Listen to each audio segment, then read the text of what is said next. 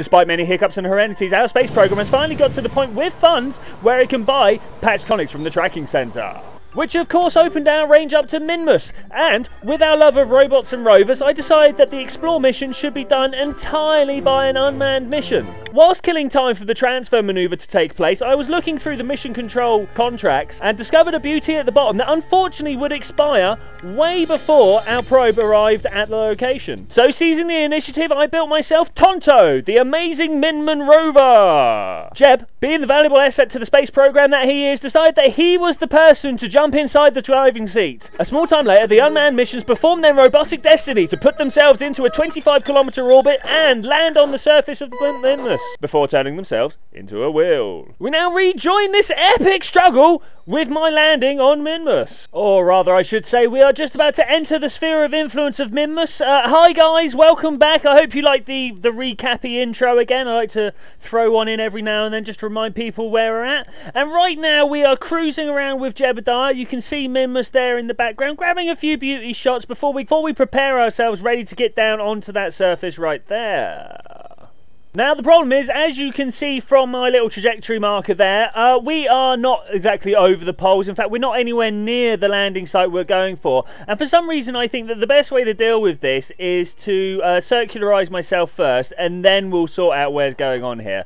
Now, I kind of feel like this might not be the best option, but hey, who knows? We'll see what's going on. But anyway, by tracking around with this little yellow triangle here, and also ever so slightly nudging into the retrograde point, I managed to keep my periaps at a reasonable level and also get myself into this beautiful polar orbit here before coming down for a nice low landing, or at least putting my periaps down for a nice low landing, mainly so that we can go over this southern point here. Obviously I'm aiming for these navigation markers. I was using the probe as a little bit of a marker to help me a little bit first, but now that we're getting close enough, I don't think we need to use that anymore, and we can in fact move on to these markers over here. And I'm just going to muck around with my trajectory a bit, make sure we're flying in the right direction, so hopefully we can get this whilst we're still up in the air. I was looking at my contracts on the right there, trying to figure out what we actually need to do to get this particular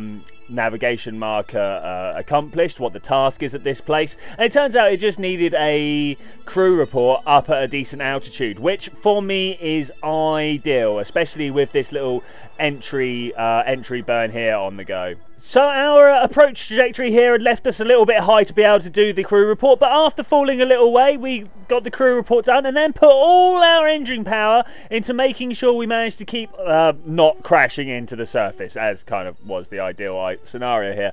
Once I'm sure we're not going to plummet and die to our death, yep, die to our death, I come out to the map view and sort out the new navigation markers, do a little bit of tweaking on our engine thrust here, because I've realised that the ones on the underside were just a little bit too powerful for Minmus.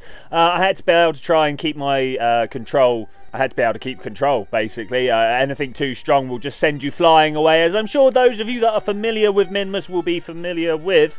Lots of repeated words today, it turns out.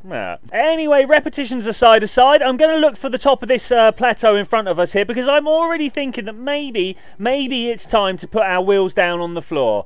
I don't want to hit it too hard, and I don't really want to be going too fast forward, because that becomes a little bit hard to control, and hitting downwards too hard obviously leads to explosive death, which is not an ideal scenario when you're trying to go around and catch all this science. Catch this science, yes.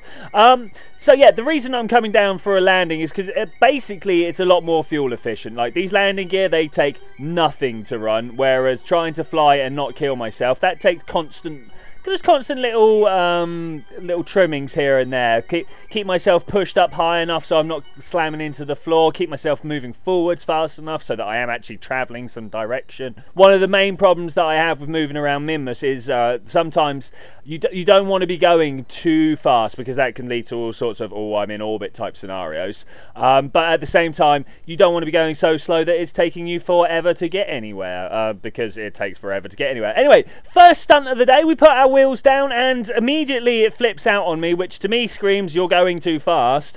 So I do an immediate and quite heavy braking manoeuvre, far too heavy for what was actually needed. Indeed, probably wasted quite a lot of fuel doing that. And then I decided it's time to just like cruise around on the surface of Minmus and IVA for a little bit. Didn't last too long, because if you remember, I do have the control issue from IVA mode where it uses Q and E in the wrong way round, and it all just gets very, very horrible. But I feel just cruising across the floor like this might get a little bit boring after a while. We didn't really have too many other stunts or stuff at this point, so I'm going to cut forwards a little bit. And all we've done really is driven up that massive hill behind me. That is it. That is the sum total of what I did. As I say, no stunts, no frivolities, nothing really to worry about. I was just trying to get up here so we could hopefully find this area. This is Sanguine's Alpha. Was it Sanguine? I think Siggy's Laboratory Alpha. Yes. Well, this is where we are. We need an EVA report. Wow. And that was about it. That's all we needed here. But I am looking over the front of that little ridge in front of me there, and I'm fairly sure there is a big drop on the other side, which to me screams we need to go down there. And thankfully the Kerbal gods are in agreement with me. If I check my map view, the marker is in front of us for where we need to go, so we just roll forwards a little bit and have a look around.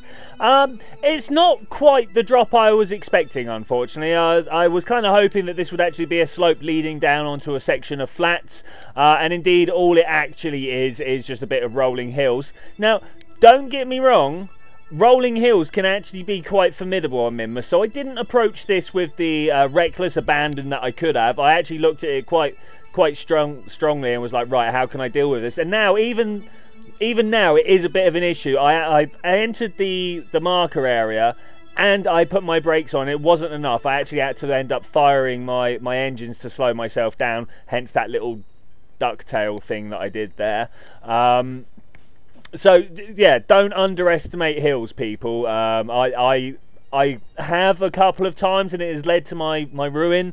Thankfully this time, whilst I still did, it didn't really come round and bite me all that bad. And now you can see I'm being ultra cautious. Every now and then I'm slamming the brakes on, just making sure we don't get up to too high a speed, even though we've got quite a distance to go. In fact, I think we've got to try and go up the other side of the hill a little bit. So constantly going around and checking which engines are on, which engines are off, just really trying to think, well, just trying to keep my situational awareness up, because more than once with this design of craft, not with this particular craft, but with the Alone Ranger, I thought I was on one set of engines when I was actually on another, and this has led to problems, as I'm sure you can imagine. But here we go, we've made our way to our third point in this area, and that was quite nice actually, having this group of 3 points in quite a local area, like 2 EVAs and a what was the other one, and a surface sample, which I thought it was an amazing little group to have. And then there was 2 crew reports elsewhere.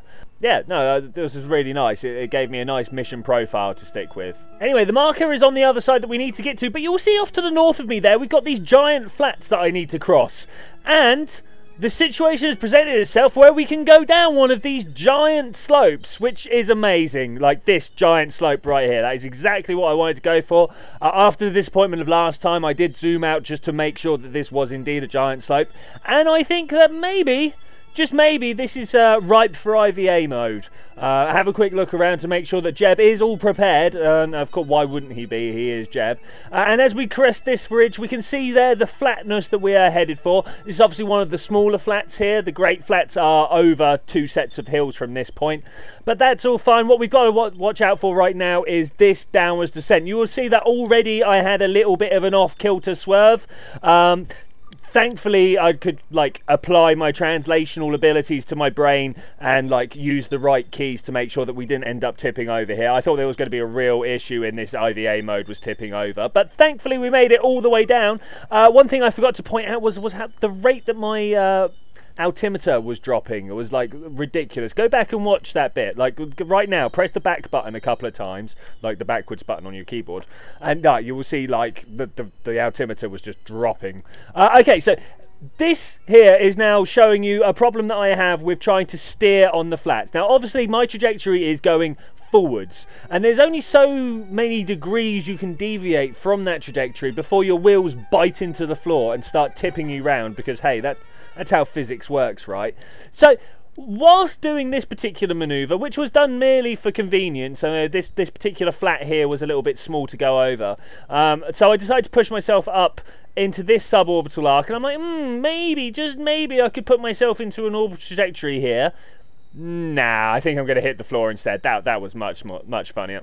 Much funner, I suppose, is the term to be used here. I'm not sure if there's a funnest word to be used or anything like that, but yeah, anyway, we make it over some little hills, and remember that I thought maybe we should be going into an orbital trajectory there. We will come back to that particular point, but here we go. We are now on to the Great Flats, which is actually quite hard to navigate your way across here.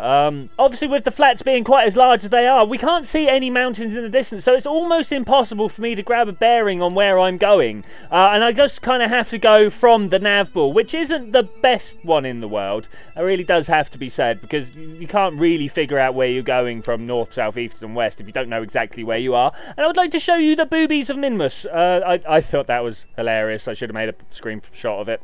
Anyway, so we're going to go across the flats here, and it gets pretty repetitive at this point, so I think we're going to go jump forwards a little bit to my first major navigational hazard. So you'll see there we've got all these hills in front of us, and I actually want to be going to the right of those particular hills, so I'm going to give myself just little shoves to the side and occasionally have to do a full 360 there. The main problem being that we are trying to turn ourselves quite a lot, and there's nothing quite as efficient, shall we say. Nothing quite turns you round a corner as well as rocket engines do. Trying to use the landing gear got a little bit risky. When I done those 2 or 3 360s there, I was like, well, you know what, I'm gonna just have to use my rockets and hope for the best. And the same scenario is going to happen at the other side of this hill. The main problem being that I want to turn left round the side of this hill. Like, I was pointing in the direction I was for a reason, and those hills just happened to be in the way. And I wanted to follow the flats along because, well, they were flat for starters, and as you can see by the design of this vessel, it works a lot better on flat surfaces. If I'm going up and down hills, or more importantly, if I am on a slope left to right, things do get very awkward at trying to keep myself upright, mainly because upright is no longer upright. It's like 45 degrees to the upright, and trying to bear that in mind whilst looking at the nav ball, whilst sounds fairly easy in theory, is actually quite difficult. Okay, so a few more stunts, and some of them really do get out of hand. Thankfully, I managed to kind of not save myself. Yeah, it was a little bit rubbish there. So we revert, and I'm like, oh no, my last quick save was all the way at the other side of the flats. Now, if only there was some sort of plan in place, if only some thoughts had come to me before now about how else I could do this that didn't involve, I think it was like 2 hours driving across the flats. We are at like triple speed here. No, sorry, we're at 6 times speed here. So, like, this took me a while, and I was like, no, I'm not doing this again. Time for something else.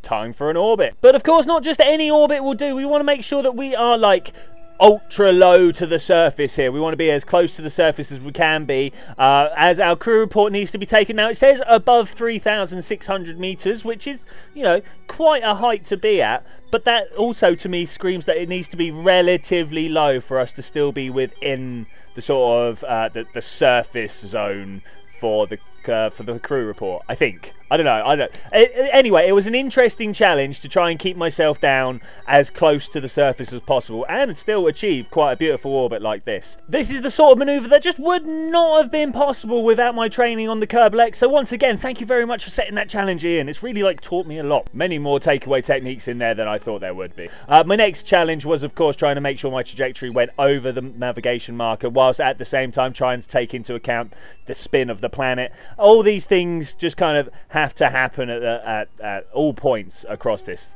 mission. But obviously it all worked out okay, because here we are in Engineer's Shadow and managed to get the crew report done. So now we've got to try and think about how we're getting home. And as it happens, Kerbin's like right there, and all I really need to do is make sure that my exit trajectory from Minmus is aligned with the retrograde of Minmus, if that makes sense. So the way Minmus is orbiting around Kerbin, I need to make sure that I am firing out from Minmus in the opposite direction. Like, that should be easy enough, right? Oh, I thought it should be easy enough anyway.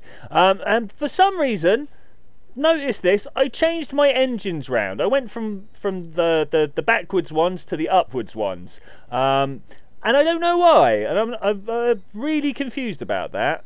Like, really confused about that. Because when it comes up in a few minutes' time, I completely forget that I did that. Looking back at the footage, I can see why I did that. It was to try and get over the top of that little particularly high plateau there. And I forgot to change it back. So it turns out, well, mystery solved today. I know it wasn't a mystery for you guys, but it was for me at the time, and I feel a lot better about myself for knowing why this happened now. This is half the reason why I really do enjoy doing these videos. I get to go back and see all the silly mistakes I made and why they were. And this here is what the point of confusion. I'm like, why is this orbit doing this? Oh, of course, it's pushing down the underneath. So exit trajectory going a little bit weird here, but we're going to go with it. And indeed, there we go. That's good enough. We've got our exit. And for some reason, this look at this weirdly eccentric orbit I've managed to put out there. So obviously we're pointed in a bit of a weird direction for what we want to be. So we're just going to wait for us to leave the sphere of influence here, and now seems like the best time to be dealing with my return trajectory. I have found this quite a lot coming back from the moon or from Minmus. I just need to make sure that my ejection burn gets out there somewhere, and then don't try and mess with it too much, because inevitably you are pointed in not quite the direction that you think you are pointed, or at least I have found that this is the case. Yeah.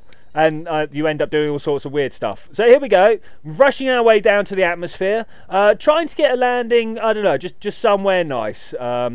Now, as it turns out, I'd folded my solar panels away for this. This was a very good idea, because right now they would have got ripped off. But it means that during this entry into the atmosphere, I have absolutely zero control. So we're just going to let ourselves tumble around. Jebediah absolutely loving it, as he does with every roller coaster road of a mission. Roller coaster ride was what I meant to say there. And we've actually come back up and out the top of the atmosphere, which was not what we wanted to do at all. So I'm going to use what remaining fuel I've got here to try and put myself, well, first change my trajectory inclination to get myself up to the space center there, just like that. Brilliant. And now the problem that I've got here is that was my apoaps over the top of the space center, which is not what we want at all. So I'm going to do everything in my power to make sure that we land somewhere around the space center. I mean, we're in a rover. It would be nice if we could just land somewhere close enough and then just kind of drive our way over there. I mean, wouldn't that be great? Now, I thought we would kind of land a lot further along than we are. I mean, I know the atmosphere pays a lot into the drag model, but I was coming down very steep anyway.